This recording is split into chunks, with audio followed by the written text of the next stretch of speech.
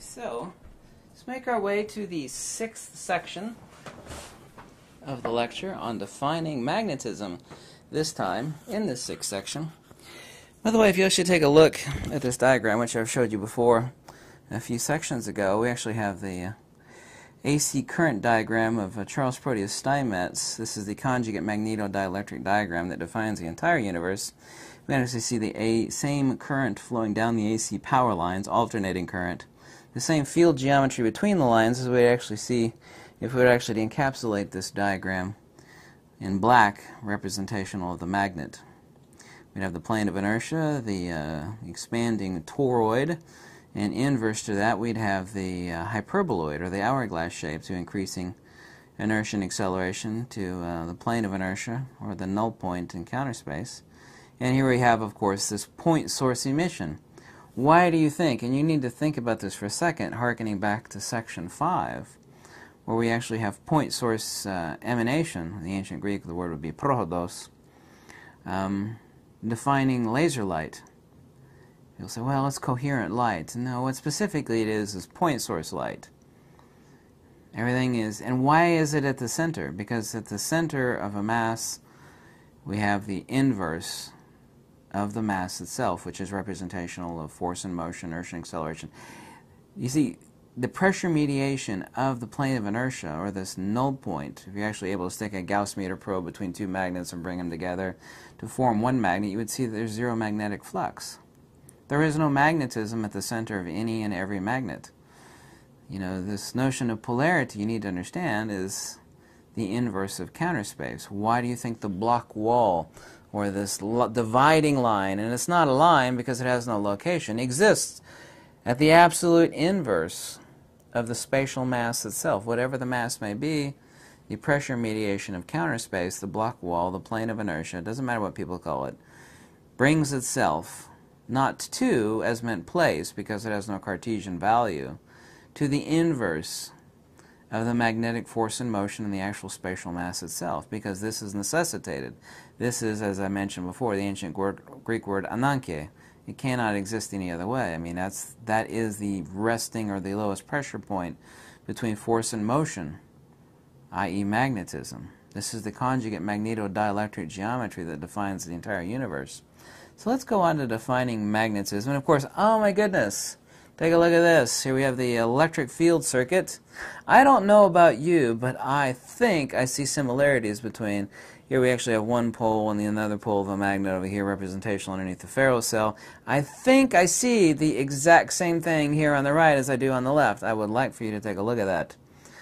Okay, a really old diagram from Charles Proteus Steinmetz, and over here we actually have the view of the magnet underneath the supercell. Both of these look exactly the same, do they not? They do. So let's get to describing magnetism and understand, you know, this fundamental concept of the universe that's never been defined in any book, nor in any college as well. Sure it has, and no, it has not. In electrical circuits contain, this is a quote from Charles Proteus Steinmetz, I should have said that to begin with. An electrical discharges waves and impulses, his book. So this is from Charles Proteus Steinmetz. In electrical circuits containing energy stored in the magnetic and dielectric field, the change in the amount of stored energy occurs by a series of changes from magnetic to dielectric and back again from dielectric to magnetic stored energy. That's because magnetism is the dielectric field. The conjugate force vector of energy, as meant inertia, being expressed as energy, but this expression, of course, is the dissipation of energy. All humanity throughout history has confused true energy with the release of energy. True energy is what humans call rest, and likewise humans consider force and motion as energy.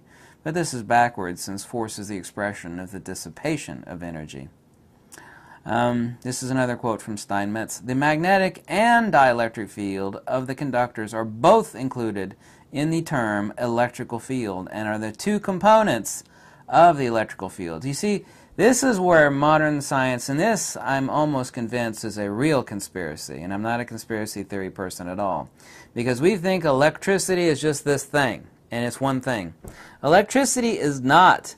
The people that are the gods of electrical theory, Steinmetz, Faraday, Heaviside, Tesla, these people knew that electricity was a hybrid of dielectricity and magnetism. Phi times psi equals Q in Planck of electrification.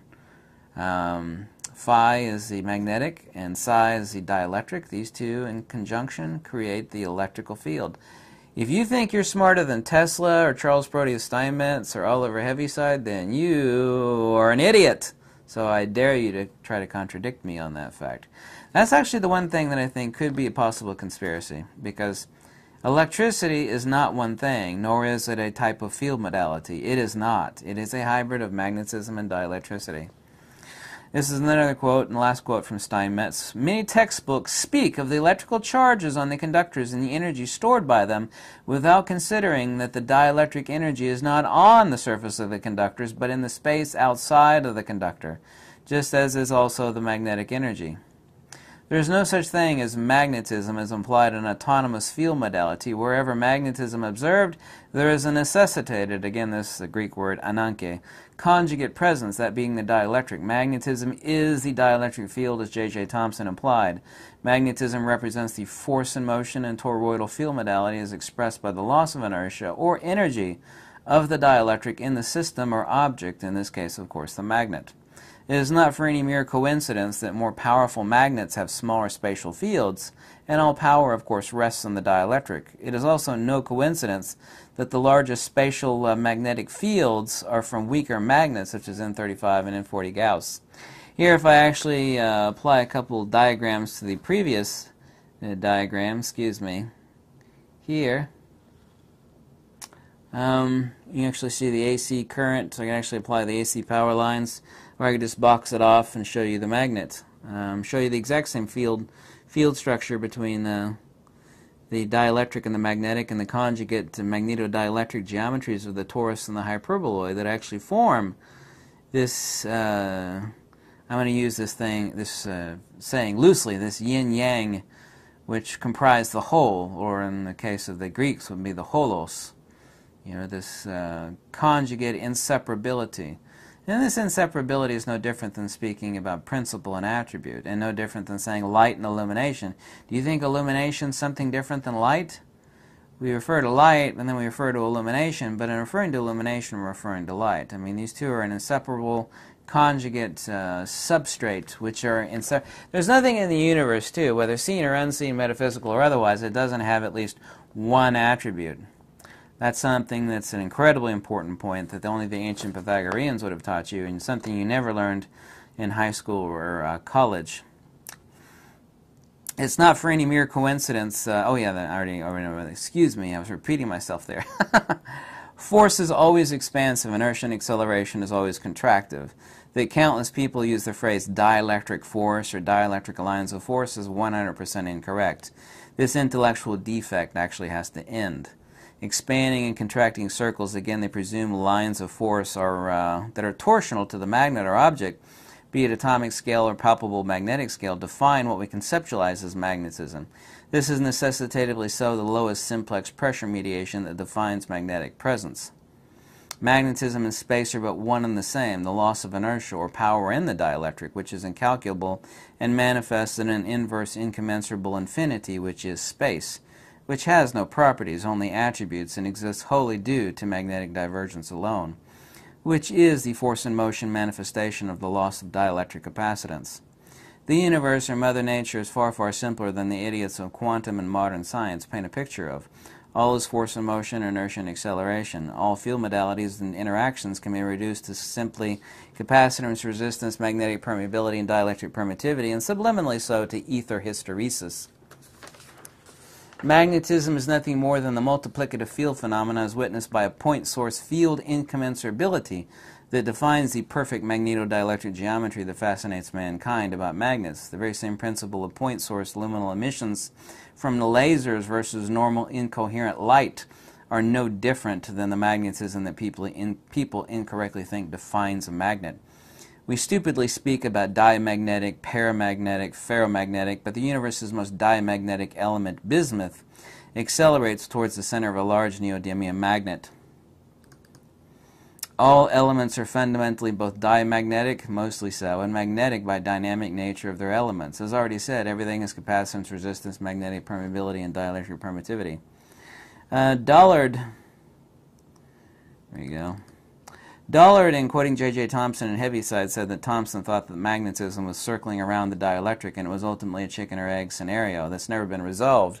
But in fact, magnetism is merely the expression of the dielectric field and losing potential, which manifests expanding divergent centrifugal force vectors that in turn manifest both topos, i.e. space, and the measure space, which is time. Gyromagnetic precession is the very reason that temporal phase exists at all.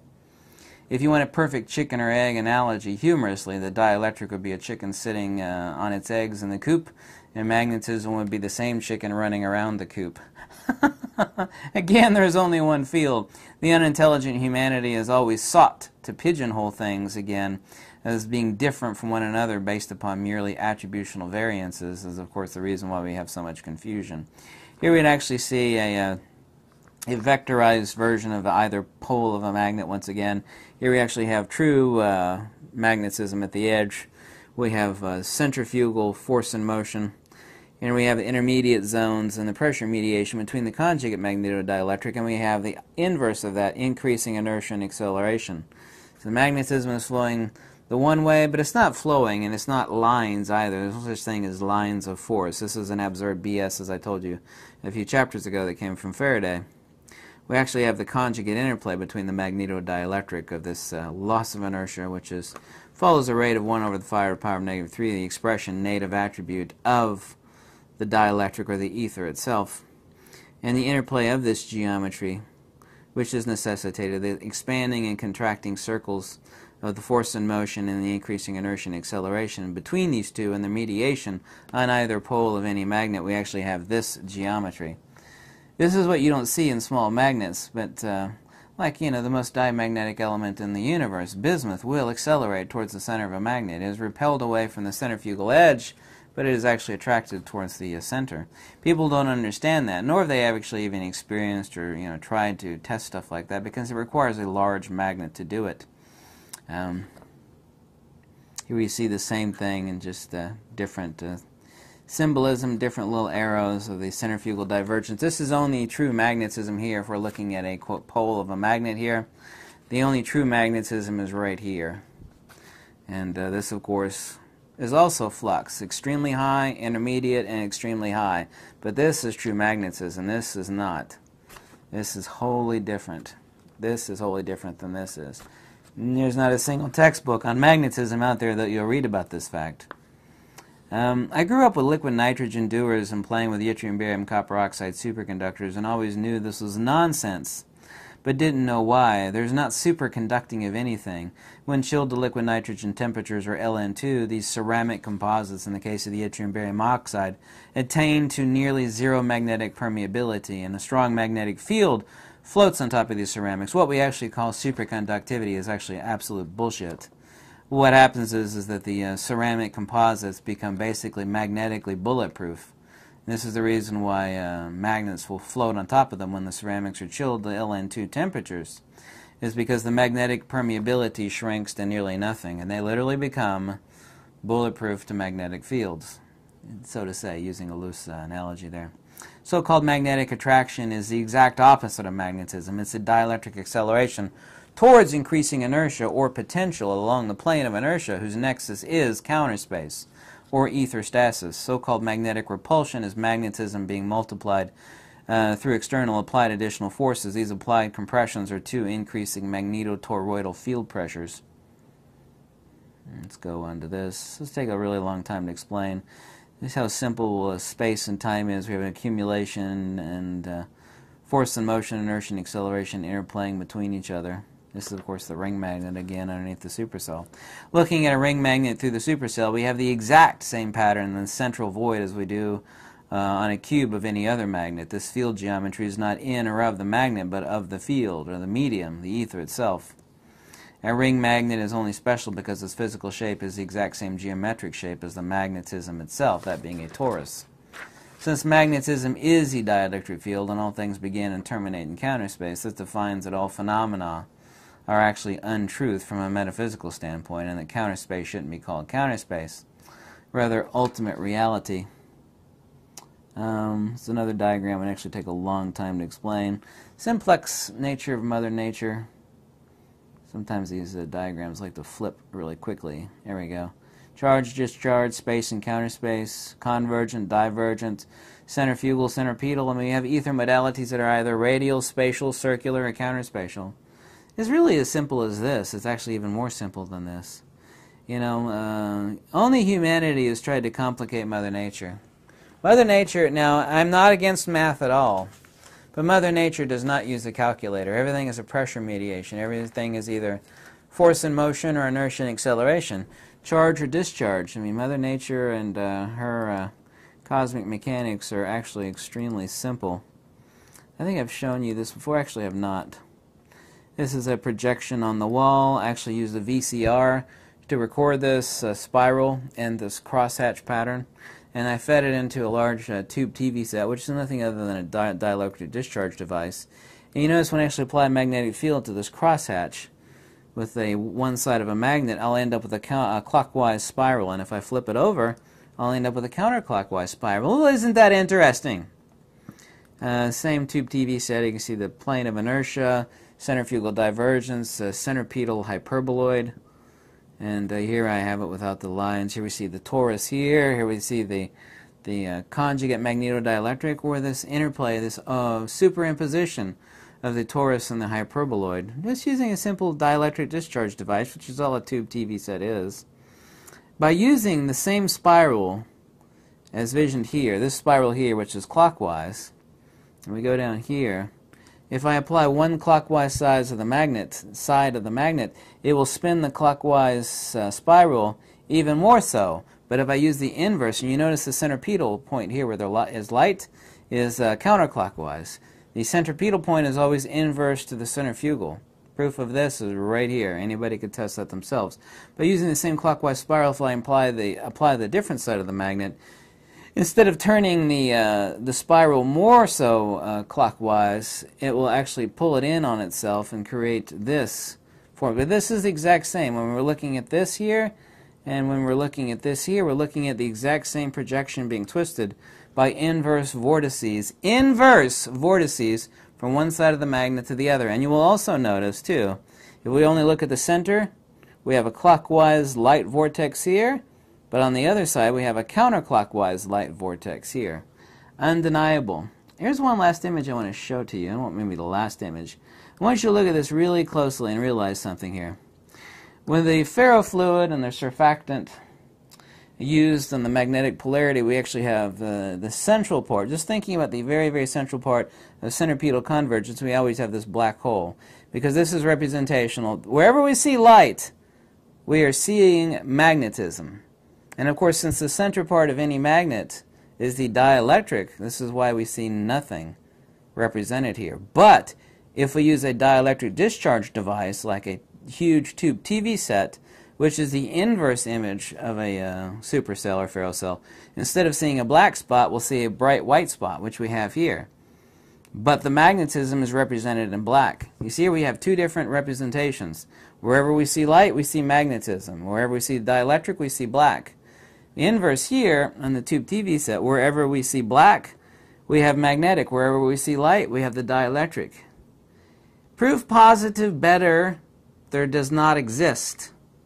I repeat that. Proof positive better example does not exist. The actual nanoparticles of iron and the oleic acid surfactant that actually make up the ferrofluid will only coalesce and manifest light at the lines of the magnetic. And of course there are no lines, as I told you. This is just the interplay between the magnetic and the dielectric. But this is actually a very important diagram. This is the end of section 6 and the finale of the lecture on magnetism. I hope you like this 6-part series. If you do, please click the link below. Any small donation is greatly welcomed, and I certainly take questions. There's only so much you could fit into a tight little lecture. Obviously, much greater expansion and elaboration requires a big old book, which I am the author thereof. So if you like these, and I start to take Bitcoin now, I put a Bitcoin address below. Any little thing helps, if you're so inclined. До свидания, увидимся, пока. And thank you so much for watching. Lux Everitas. Bye.